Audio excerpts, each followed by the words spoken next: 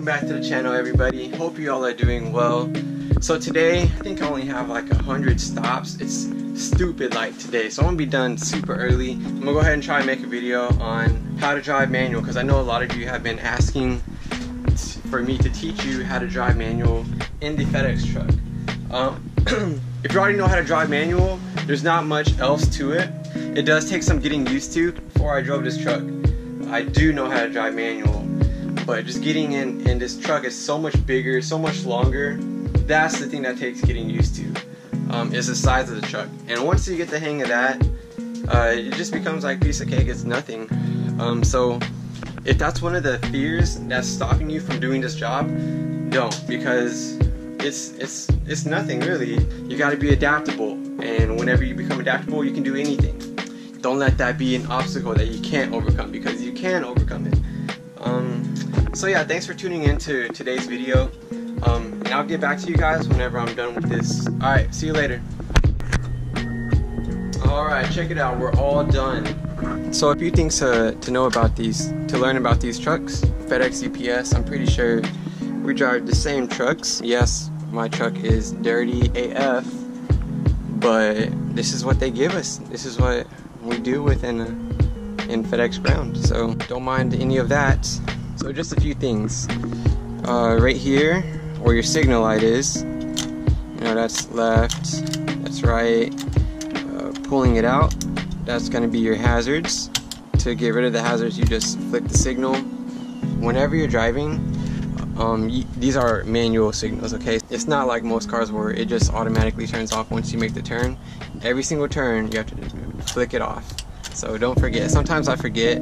I'll be driving for like 10 miles and with my freaking signal on because I forgot to turn it off. And yeah, don't do that. Don't be like me. And these are your headlights. First one is your daytime running lights, and those are your headlights. All the way up is headlights.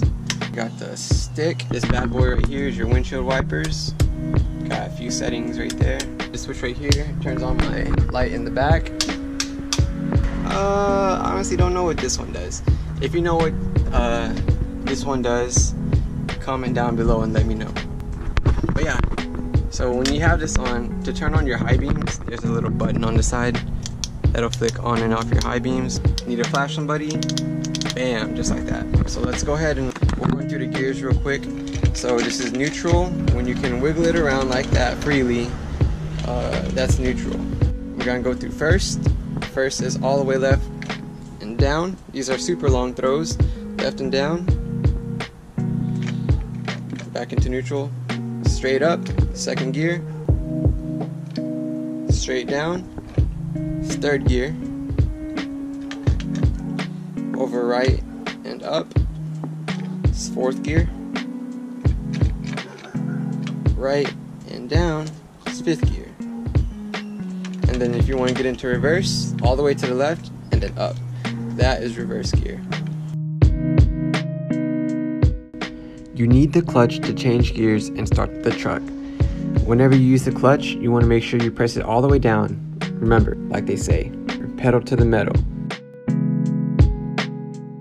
To start the truck, you want to step on the clutch, make sure the car is out of gear, and go ahead and fire it up, and then let your foot off the clutch. Remember to let your foot off the clutch only if the truck is out of gear first, or else the truck will stall. This is what a lot of people consider the hardest part about learning to drive manual. Once you get this step down, the rest is like a breeze. So you want to make sure the e-brake is down and your foot is on the brake. You gotta press down the clutch all the way, select first gear, then slowly ease off the clutch until the truck starts rolling forward. Once you start rolling, you have successfully engaged the truck into first gear, and you can slowly let off the clutch. Never just drop the clutch unless you want a really rough start. Practice this step over and over again and get a good feel on engaging the clutch when in first gear. Usually on these trucks, first gear is very short and is just used to get the truck moving. Once the truck is moving, you can go ahead and press on the clutch, let go of the gas, and with the clutch still pressed down, move the shifter from first to second gear. Ease off the clutch once again and give it some gas. The same steps are used to change to the next gears. It's kind of hard to explain when to change gears in the truck because there's no tachometer. But you change gears when you feel like you have all the power you need from your current gear. So anytime you change gears, you must press in the clutch to do so.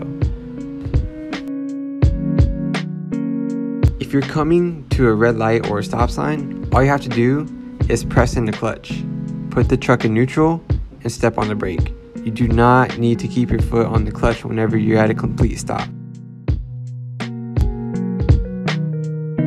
Let's say you're at your destination and you're ready to park. Your foot is on the brake and you're at a complete stop. The next step is to pull the e-brake and turn off the truck. Bam, that's it. For me personally, I like to place the truck in gear for extra security in case the e-brake were to fail. Placing the truck in gear will prevent the truck from rolling backward or forward if the e-brake fails to do so. I recommend doing this for peace of mind. Alright y'all, that's pretty much all I have for you today. If there's anything that I missed, or if you guys have any questions, leave it down in the comments below.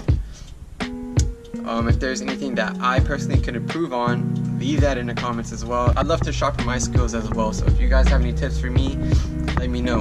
Leave them down in the comments below. So if you enjoyed today's video, make sure to like, comment, and subscribe, and that would really mean the world to me. And I just want to say thank you for 1,000 subscribers, and let's keep this train moving up. Woo! Alright, well, I'll catch y'all in the next video. Peace out.